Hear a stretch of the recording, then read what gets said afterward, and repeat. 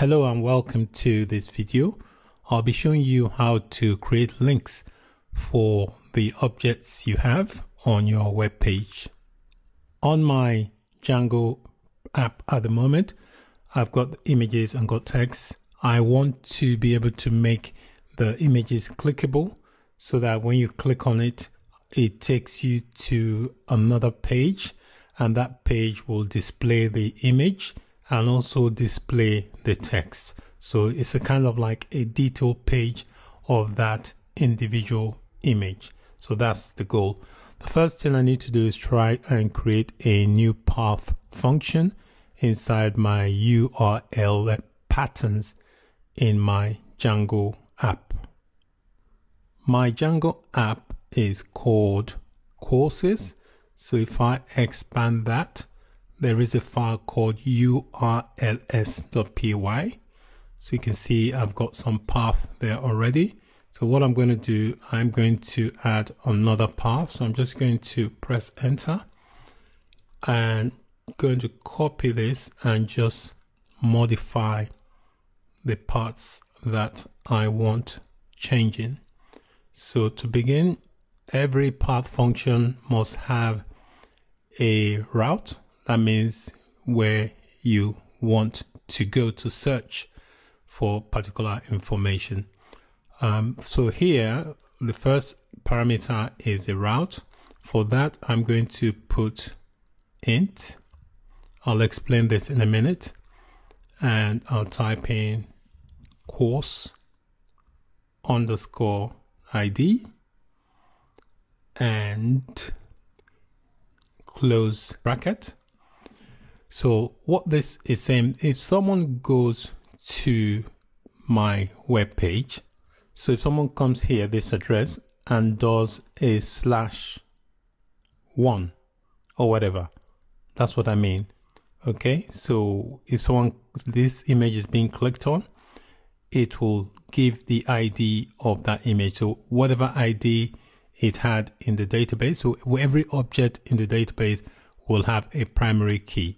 So whatever that primary key is, when you click on this, it will bring up that route. That's what I'm referring to. So that information, the numerical information that's captured, will be stored in this variable called course underscore ID. And once you've entered that URL, we need a view that will be called to render for this URL. And the view function, I'm going to create a view called details. I've not created it yet, but we'll create it shortly. So that's going to be the name of my view. And I'm going to give the value of this name parameter. I'm going to give it the same name as my view. Okay. So now that I've set up the URL path, I need to create the view that I specified inside that path. So I'm going to open up my views.py file, which is this file here, and just create a new view function. So I'm just going to tab down, make sure your indentation is correct. So I'll create a new view function, type in def to create the function. I'm going to call it detail because that's what I specified in my URL path. And inside the parentheses, the first argument is always the request that is made. And the second argument is going to be the course ID because I specified a variable called course ID when I set up the URL pattern. So I need to pass this. So anytime this view is called, this variable called course ID, course underscore ID, will be forwarded to this particular view. All right, so add the colon and press enter. For now, I just want to return. I'm just going to do a test, return, render. And inside that render function, we're going to pass in the original request as the first argument, and then the second argument is going to be the view that I want to use for this function when the function is called. So for now, I just want to test it by using the view called index. Okay, and I've got a view called index, which I'm using for this index function. I'm just going to use that here just for testing purposes to test if what I'm trying to do is going to work, and then I can implement the view properly. The next thing I want to do is do some basic testing.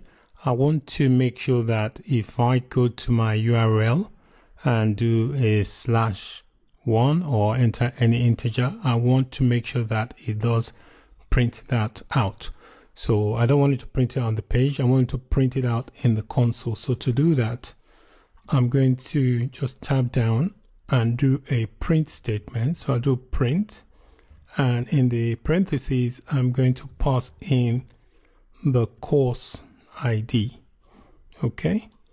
And then here on line 15 in my render, make sure you have there are quotes surrounding this. That should be the opening quote, and the closing quote should be at the end of that. So make sure you are enclosed in quotes.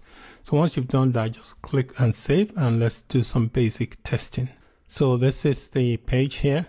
So if I change the route, if I do a /1 and just press enter, the reason it's still giving me this because I am using the index view at the moment just for testing purposes.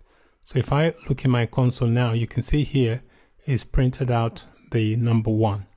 If I do a /2 and go back in my console, you can see is printed out 2. So that means the URL path is at least working. I can now remove the print function here because I've tested and it works. So what I want to do now is implement this method properly, this detail method.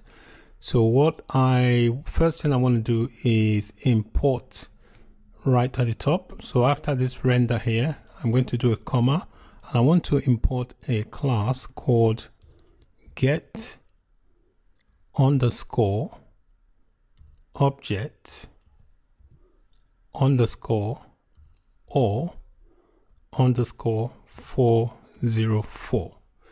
Now what this class or method will do basically is that it will call the get function on a given model. So it will query the database.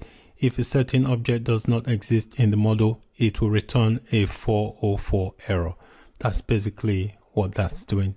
So inside my function, I'm going to implement that inside this view called detail. First thing I want to do is create a variable inside the function. So I'll create a variable called course underscore detail. So you can call yours any name you like. I'm going to set that to equals to this function that I just imported, which is get object underscore 404. And inside the parentheses for this method, you have to pass in the model that you're trying to get data from. And my model is called course. It has to be in uppercase. Okay. So that's the name of my model, which is course. And then it also takes in another parameter, which is a primary key, because every record in the database will have a primary key. So PK stands for primary key, and you give it a value, and the value of that primary key is going to be the individual course underscore ID. That's what this method here is going to query the database using the get method, and if it doesn't find the particular primary key for the object we want from the database, it will return a 404 error to say that that object does not exist. And in my render here, I'm just going to adjust this. I'm going to change the view. So I'm going to create a file, HTML file later called detail.html. So when this function is called, this view function is called, it will render this detail.html template. So inside that, I want to just do a comma and add a dictionary. So you do curly brace, and for the dictionary, the key is going to be a string. So because the information I want to retrieve is about a course, I'm going to specify the name of the course. So inside the dictionary, between the quotes, I'll say course. And then that would be the key for the dictionary. And then I'll add the colon. And the actual information I'm trying to get back from the database is the individual course detail. So I'll do course underscore detail. So this will represent the data I'm trying to retrieve from the database. That's what this dictionary is doing. So that's it. When you're done, just click to save the file. So now that we've created the view function, the URL has been set up. In the next video, I will create a HTML file called detail.html that will be rendered when the relevant route is called. Okay, so we'll do that in the next video. Thank you for watching. Bye for now.